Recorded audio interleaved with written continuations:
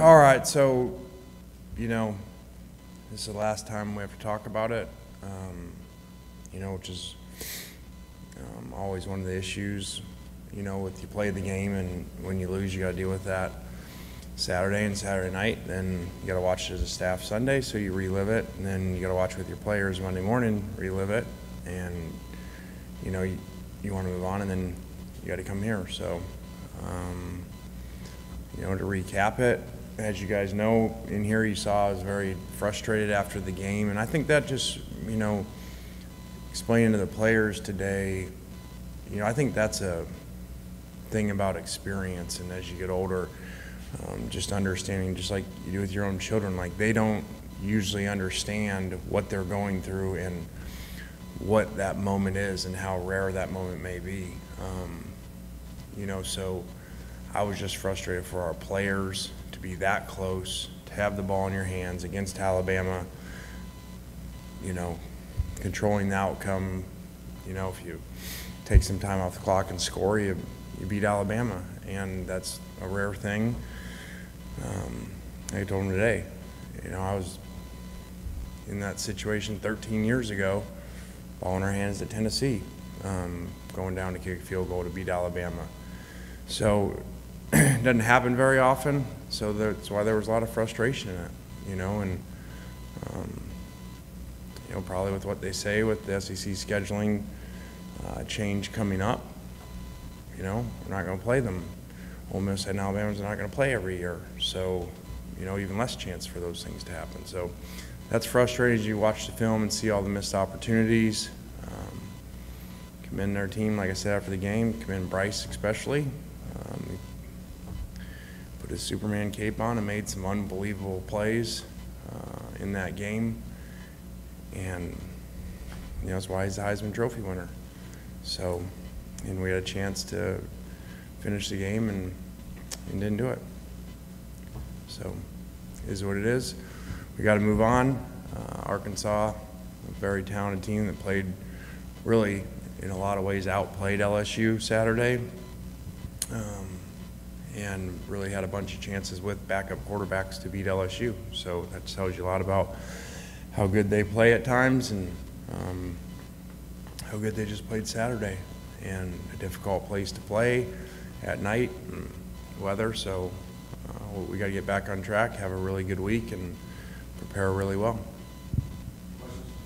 Lane, last year I know you had Matt, Sam, Chance, and other guys who were kind of the rallying voice in the locker room after losses or even after that Arkansas game. After LSU and even these couple days, who is kind of you seen be that voice in the locker room to just kind of keep the guys focused? I don't know that. I mean, like I told him today, you had a similar challenge before with losing your first game of the year, you know, at LSU, and came back and regrouped and went on the road and won the next week at A&M. So, you know, you want players to do that stuff, but, you know, again, as head coach, you know, that's part of your job to do that and not rely on the players to do that and walk these guys through it. So, you know, this will be challenging.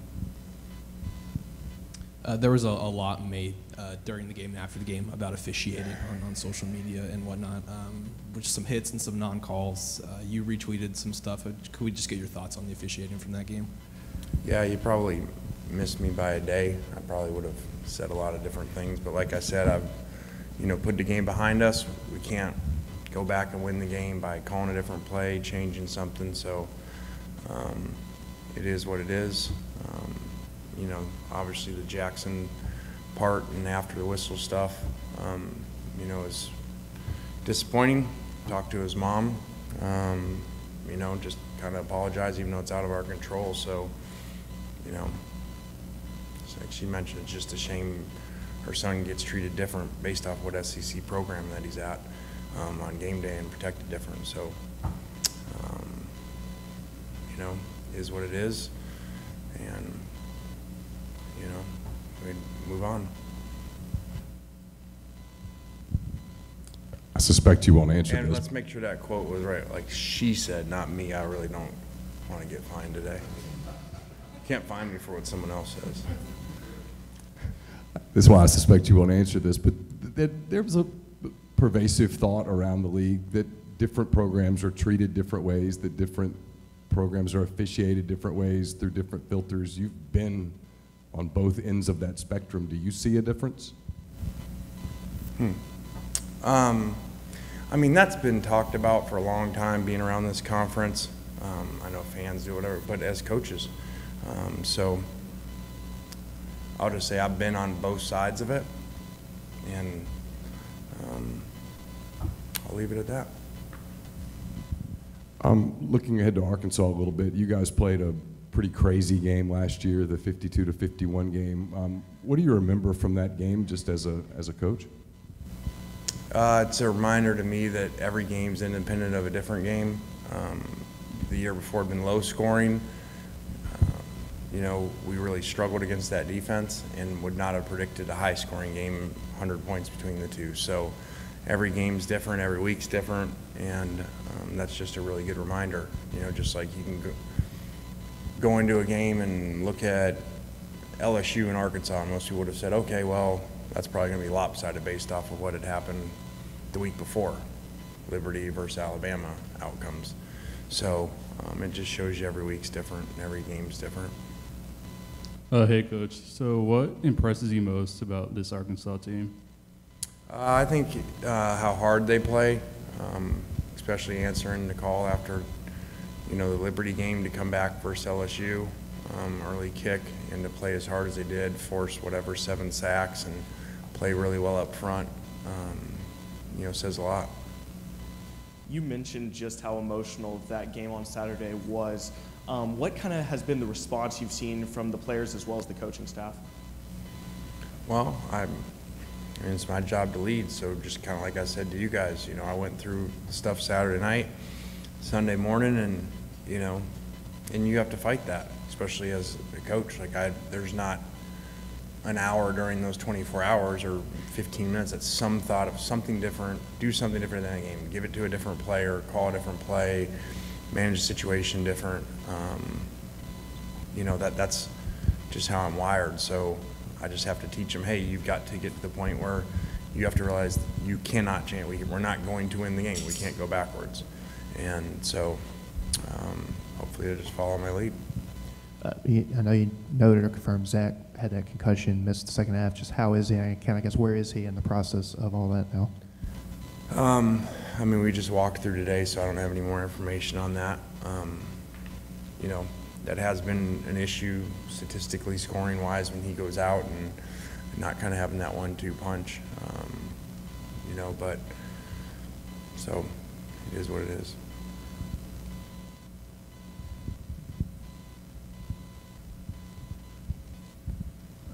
I guess just kind of going big picture for a second.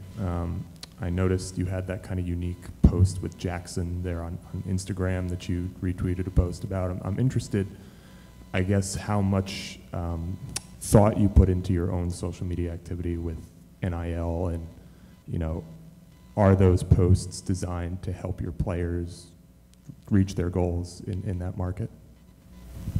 I mean, sometimes there's a lot of thought, sometimes there's not very much thought to my social media, as you can kind of figure out. So it just kind of depends. But obviously we always want to help the players in NIL situations and enhancing their brand so they can maximize, you know, what they can get. Hey, Coach, can you shed any light on Michael Trigg's situation right now? Yeah, he came back and practiced last week. You know, I don't think was fully prepared to play in the game from all that time off and coming back, and so he may be this week. Is there anything different in a game plan going into a game where you could be, you know, low 20s and the wind and all that stuff, or is it just football?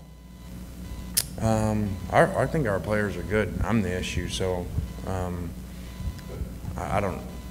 I've tried everything. I was freezing during that game, so I even went and stood on the little bit of sun was on that end at one point during the game, just trying anything. So I have cold weather issues, but luckily I don't think our players do, because I didn't see that at all out there. And you do see some teams, especially receivers, shut down, you know, in that weather, and I didn't see any of that. Lane, Arkansas played 2 backup quarterbacks, never saw their first string guys Saturday. Do you game plan for all 3 guys possibly this coming Saturday? I mean, I don't know. It sounds like KJ will be back just from what they've said, and I feel like Sam kind of doesn't play a lot of games in the media and just kind of says what it is with injuries and stuff, so I think he's been pretty open to expect him back. All right, guys, thanks.